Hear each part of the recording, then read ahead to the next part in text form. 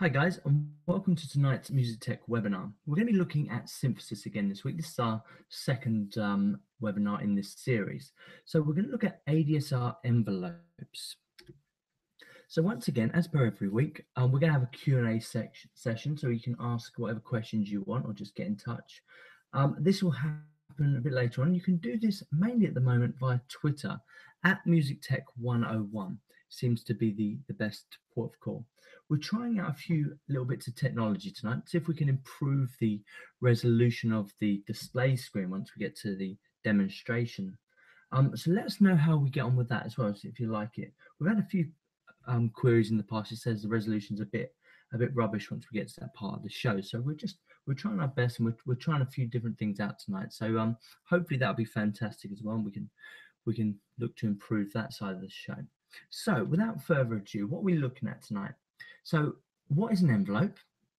How does an ADSR envelope work? Subtractive synthesis, shaping your sound with envelopes.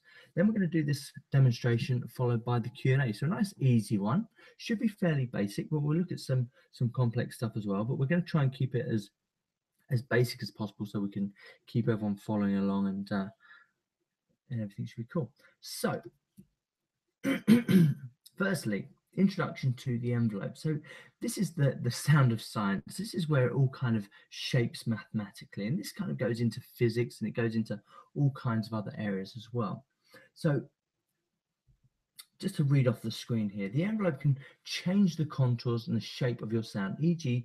from making percussive sounds to long sustained sound.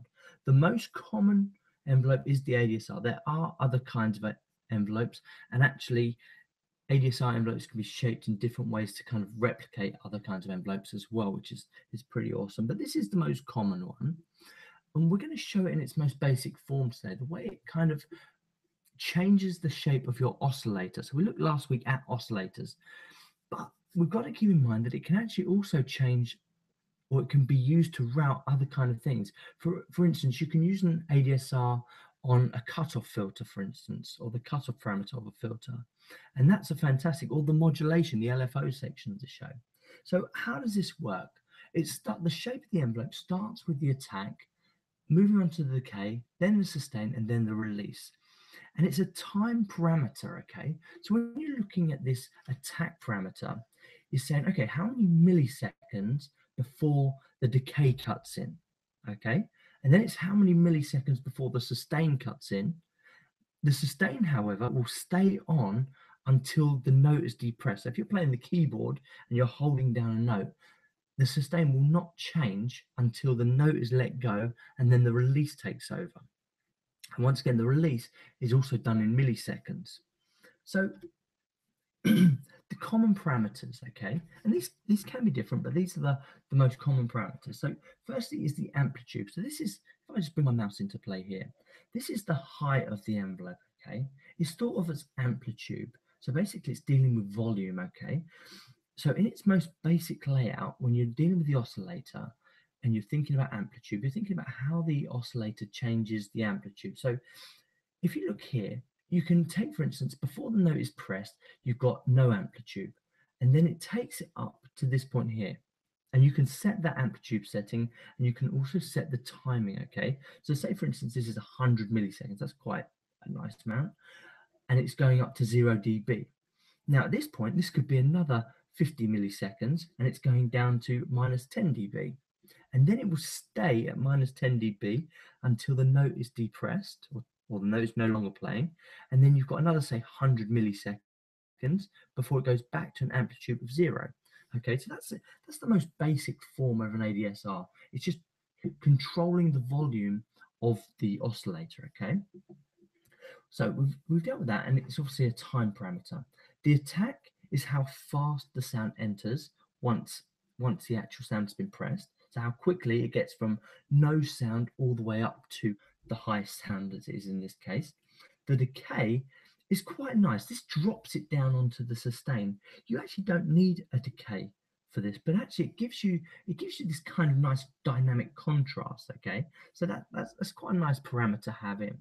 The next one is the sustain. Once again, this is the note just staying at its volume until it's depressed, or it's no longer pressed. And then the release is how long it takes before the note can no longer be heard, okay? So here's a really nice one. Now, this is from musicsynthesizer.de, and it basically shows an ADSR, or it's not actually an ADSR, it's an ASR envelope here because there is no decay on this particular one. And what you should be really looking at here is the way the attack and the release changes. And you can see this is just a nice little sine wave, and it's shaping that sine wave, okay? And it's quite a nice little thing. I thought this would be quite a nice demonstration just to show you the way the sound can change. Because you imagine if the envelope wasn't on there, this would be completely flat. It would be at this point here, it would just be completely flat all the way through. Okay, so the envelope is giving it that sense of movement and shape within the dynamic range. Okay.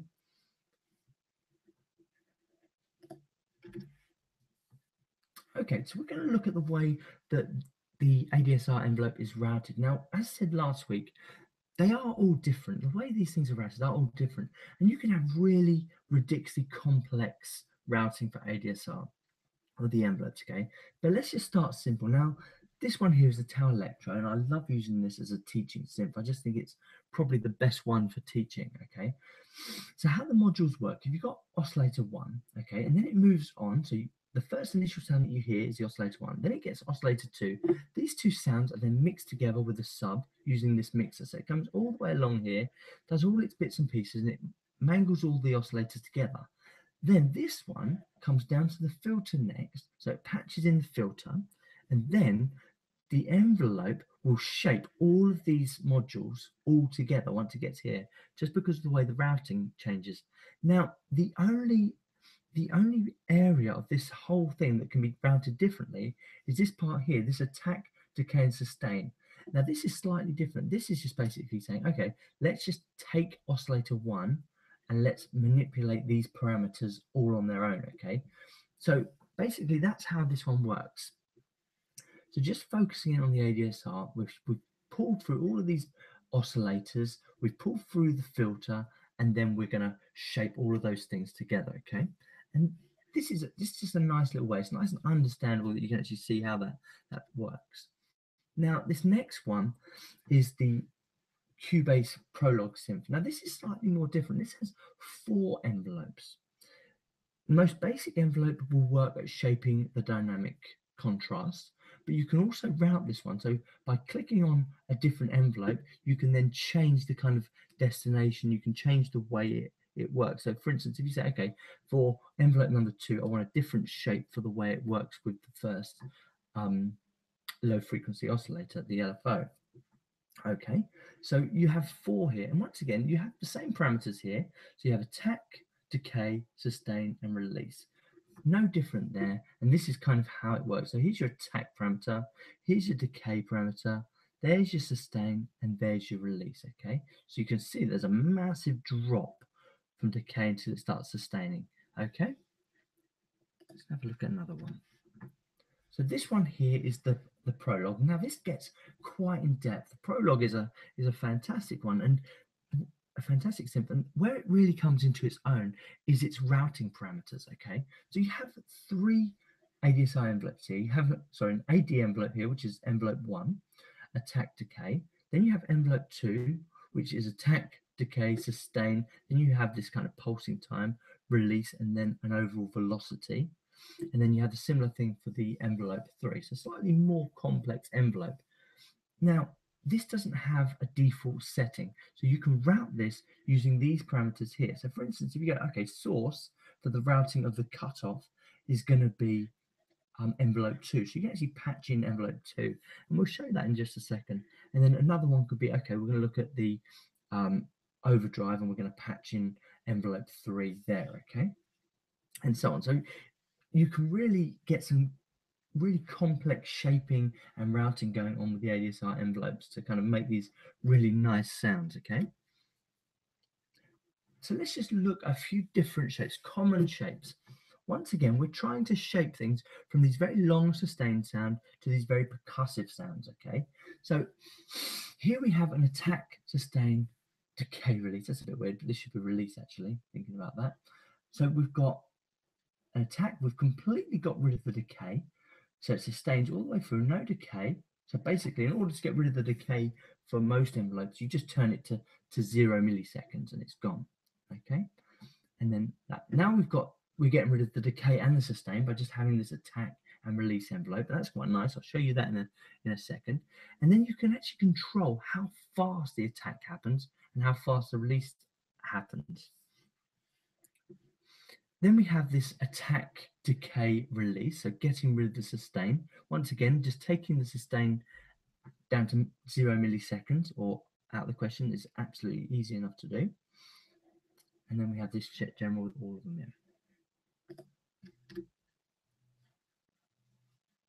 Okay, so we're going to look at a demonstration now. Once again, if you wouldn't mind giving me some feedback, we're going to try out some new software tonight. We've patched in some extra monitors, and I'd really like to have your feedback about how good the resolution of the Logic Pro screen looks. Okay, so we had some feedback in the last couple of shows. They say the resolution is a bit naff, and can we do something to improve it? So we've tried our best tonight to try and improve that. So let me know what you think, if it's a thumbs up or if we still need to do some work on that. Okay, so we're going to look at the various shapes and the time parameters of the ADSR envelopes for a few different sims. We're going to look at some of these different synth setups, and then we're going to try and make some percussive sounds, and we're going to try and make some sustained sounds. Nice and easy, should be a bit of fun. So just give me 2 seconds while I flick my screen over to the Logic screen. Okay, we're almost there. 2 more seconds and we should be good to go. So hopefully that looks a lot better. Looking at my screen, it looks lovely actually. So hopefully we should be good to go. Now, let me just move some of this stuff out of the way. So here we go. So let's have a look at creating some of these synths. So same as last week, we've got the ESM, so which is the monophonic synthesizer. Now this one is really strange because it's such a basic synth. They've tried to cut away most things, and they've tried to get away with kind of the bare minimum. So it doesn't really have a very intuitive ADSR envelope. In actual fact, a lot of the envelope is put into either the filter or this volume parameters. Okay, so you have this intensity dial and you have this decay, and then you have a decay setting here. Okay, and that's pretty much the shape of these envelopes. You can still get a lot of really good shapes out of it. So let me just show you what I've got so far. This is a nice percussive sound. Okay. If you're making some kind of electro bass, you might get something good out of this. Okay, so let's turn the intensity up. Oh no, it's quite nice right there. A small amount of attack, a small amount of release. Okay, let's pull the decay up.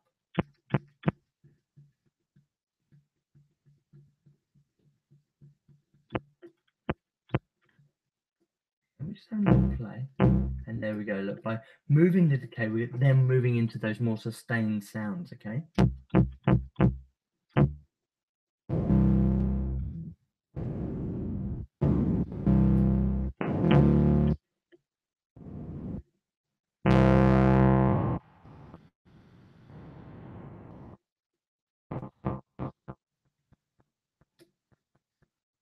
Okay, so there you go.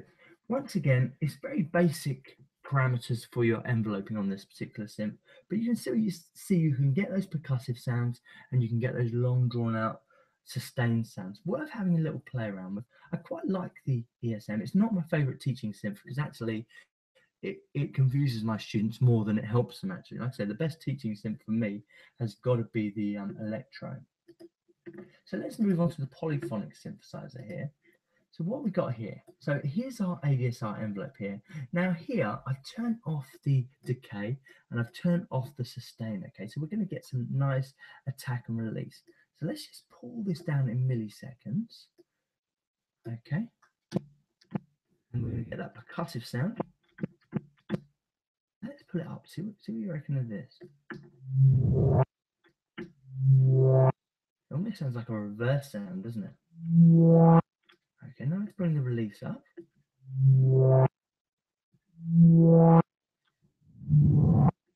The release seems to be doing a lot. Hold on. Let's sustain one there.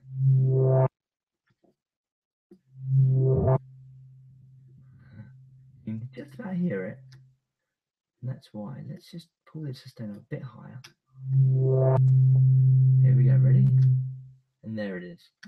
And you can hear that's now, you hear the drop onto the sustain. Now let's let go of the key. You're going to hear the release. Here we go, ready? Now. Okay, we can make that a bit longer. If I bring this key up, you'll see when I let go of my mouse. Ready? Okay, so it gives you a bit of a good representation there. Now let's pull the decay up. So let's have a high decay falling onto a low sustain. We'll just pull that release down a bit. So a nice fade in, and then drops onto the sustain.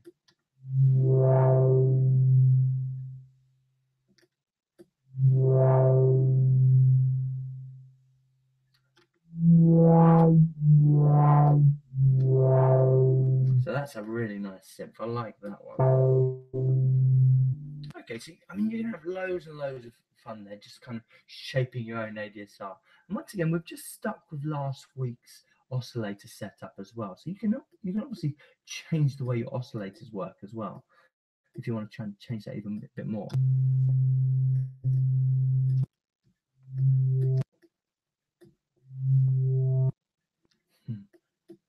Let's pull that up. Pull that up.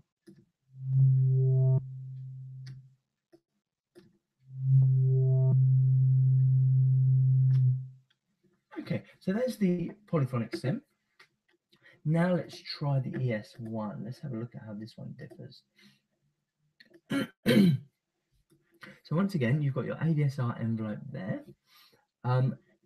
Set everything up like that. So let's just have a look what we've got here. So we've got a long attack, long release, falling onto the sustain again.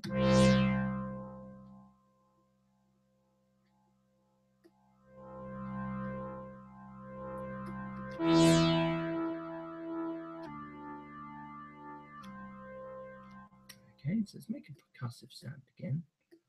Oh, that's nice. And that's working the way that I would have thought the other one would have worked, to be fair. Yeah.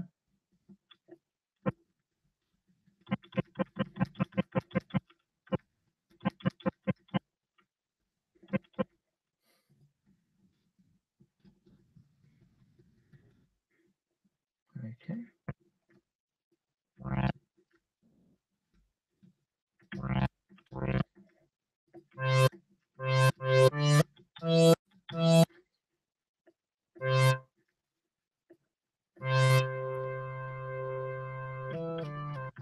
So it's worth having a little play just to see what you can get. And I mean, I kind of get myself lost in these things because I'm like, wow, let's have a little fiddle with that. But really, once you understand that this is the way that it's shaping your oscillator, and we're just looking at dynamic shaping at the moment. We haven't even looked at shaping for LFOs or shaping for cutoff filters or anything like that, okay? And let's just look at the final one, the ES2, which is a lot more powerful, a lot more dynamic. And I'll just show you some of that routing here, okay? So we've got this envelope 3. Let me just work out where this is patched into. Sorry, envelope 2 is patched in here. Envelope 1 is patched in here. So as you can see, envelope 2 is patched into this cutoff filter. So let's see what this does. I'll just take me a couple of seconds to work this out. I thought I had envelope 3 patched in as well. I can't see it.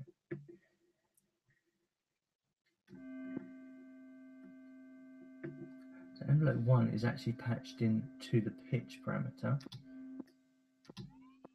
Hey, can you see that? So that was the attack. Did you hear it roll on to that note? And that's because you've got the target is the pitch. So the note that I'm playing here is the A. But you can see it rolling onto the A. Okay. And you can see, so the source of that roll on is the envelope 1. So now let's have a look at this cutoff one. Let me just turn that off so that doesn't happen again. So here we go. Here's number 2. So let's see what this cutoff parameter does. So this is, hold on, let me just, here's cutoff 1. And if you look up here, this says 1 here. So this is the cutoff value of number 1. This is the initial setup. Here's cutoff 1. Here's my envelope 2. So here's my envelope 2 here. Let's see what it does so far. Okay, and that's just bringing up that attack. So see, the initial sound happens right at the beginning. Let's bring that right up so it's a bit more dramatic. And you can see the way the cutoff kind of shapes that frequency and makes the frequency a lot brighter. Okay, and if we just turn that off and do this, and you can see that's basically what it's doing. So there's the initial setup, and it's going, oh, sorry, it keeps cutting out on me. Okay, so that's what it's doing, but it's doing it in a more automated fashion. So let's try that again. So we're going to go up, I'm going to put a bit of, and let's have a low drop on this so you can see it fall onto it. So it should go something like this, up to there and then back. Okay, and we can do that same release. So it's interesting. So once you start looking at that, you can see the way it kind of shapes it away, not just dynamic shaping, but it can also do frequency shaping. You can also do panning shaping, and depending on the synth that you're using, you can route this into pretty much anything. And if you look, so here's my, where is it again? There's my envelope 2. But if you click on this button here, you can see all the different things that you can actually route it to is actually massive. Are we brave enough to try something off target tonight? Let's have a go. So what have we got? We got here. Let's have a look at oscillator level 1. That should be fairly basic. So this is going to just take the level of the first oscillator into account. Okay, so you should see it. It's a bit boring. Let's just do levels. Let's change it to something else. Let's try the panning option that we said about. So hopefully you should hear that change between speakers. So I suspect it will start on the left, move over into the right, and then come back into the center. And also let me know what you thought of the resolution of tonight's demonstration, because hopefully it was better. That's what we're hoping for. Like I say, we tried a few things tonight during the demonstration side of things, just to kind of make sure that we're improving this show and making it the best it can possibly be. So yeah, send me a little text now to Music Tech 101, just say whether you liked the resolution of the demonstration or if you thought it could improve. Let me know. That'd be brilliant. So any questions? We'll go over to Twitter in a second and we'll just see if anyone's got any questions. We've got a few viewers tonight. It looked like at one point we had 4 or 5, so that's fantastic. Next week we're going to be looking at filters, so moving on still. So we're going to start combining and working out how these elements fit together. So from last week's show where we looked at oscillators, this week's show where we looked at envelopes, and the next week's show where we look at filters, we're going to try and kind of build these up so you get a really good idea for how synthesis works. So without further ado, let's see if we've got any questions. It looks like we've got a few tonight. We've got 6. So let's go new notifications. Here we go. Right, so we got Harvey. Hey Harvey, missed you last week. Good to see you back. We got Harvey says, can envelopes be inverted so the attack starts with a high amplitude going to a low one, then the release goes from low to high? Good question. I've not seen that. I would say probably not, because of the way the envelope works. Basically, you have to click a key to get the note initiated. So you'd find that the attack is always going to be kind of loud. One way you could shape that though is turn the attack to 0. So basically it comes in almost instantly, and then with the decay, set the decay longer to say, I don't know, 50 to 100 milliseconds, and then you'll find it go loud and then drop, and you won't actually notice the trigger. Okay, so that could be one way of doing it, by just fiddling around with how the actual attack and release works. That could be one way of doing it. What else we got? So Harvey says the logic does look really good. Oh, fantastic. I'm so glad. What else have we got? So this is from Tom. Hey Tom, what's the diff between envelope and what's the difference between an envelope follower, and envelope generator? Not sure. I'd have to look at that. I'm presuming you're not using Cubase, because sorry, you're not using Logic here, so I'm not sure where we're getting that information from at the minute. What have we got here? So what is the difference between an envelope follower, and envelope generator? Oh, that's a good question. And I'm afraid I don't know the answer. That is a really good one, Tom. No, I'm not sure. If you guys know the answer to that, though, please feel free to tweet that through to us. What else have we got here then? So Tom says also, could you route an LFO to affect the factors of the ADSR through creating a varying envelope? Yeah, you could. Yeah, absolutely. I didn't show you that actually. I was going to show that. But yeah, you could basically patch the envelope into one of the LFOs. Yeah, without a doubt. There on the ES2, you've got a couple of LFOs that you could do that. And if I let me just have a quick look into that list. So I'm looking into the target list now, and I'm just going to scroll up and see if I can find the LFO. See if I can patch that into that. Pitch, where is it? So you can actually shape it. There it is. So LFO1 and LFO1 curve. So yes, you can absolutely do that. And depending on which synth you're using, that'll be slightly different. But yeah, that's fantastic. So you can actually get more definitive shape over kind of the way it sounds and the way it kind of works. What else we've got? We've got one more coming through. So if you've got your question, please feel free to kind of chat them around. We're going to be here for a couple of minutes. I'll check some of the other avenues in just a second. So Harvey says, is that a type of sidechain effect linking panning with an envelope filter? Yeah, you could definitely sidechain it, and most synthesizers do have the ability to sidechain, so you can actually go even further. And that's a good question. Maybe in one of our advanced tutorials, we'll look into a bit of sidechaining some of these effects as well. But I mean, feel free to experiment. Send me through any of your tests that you do. I'd love to hear them. Okay, that looks like all we've got from Twitter at the moment. So let's just pop over to the Q&A and see if we've got anything there.